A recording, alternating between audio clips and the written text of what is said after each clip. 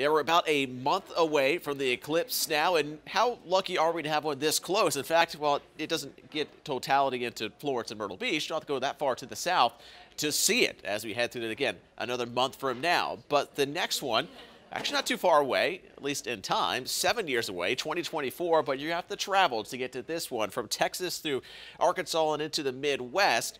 Again, it's not that far away, but we are pushing another 7 years into the future, and we continue push the timeline along here. 28 years from now, 2045 is when another one returns to the southeast. The closest location for us to see it, you got to go down to southern Georgia, southern Alabama, and northern Florida, and that's the first of a couple that actually go through the southeast. Now, we jump ahead a few more years here, 35 years away, 2052.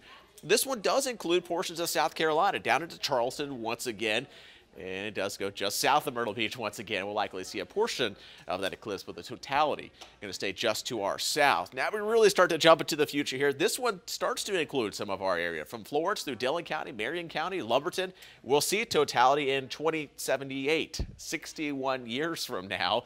Well, then the next one is going to get out of the southeast, up towards the northeast, 2079. Now we're 62 years away from now. And then the next one, 2099. That one 82 years from now, and that'll be the next closest one. That one does get to the far northern portions of North Carolina. So again, soak this one in. It's going to be a while before we have another one that gets as close as this one.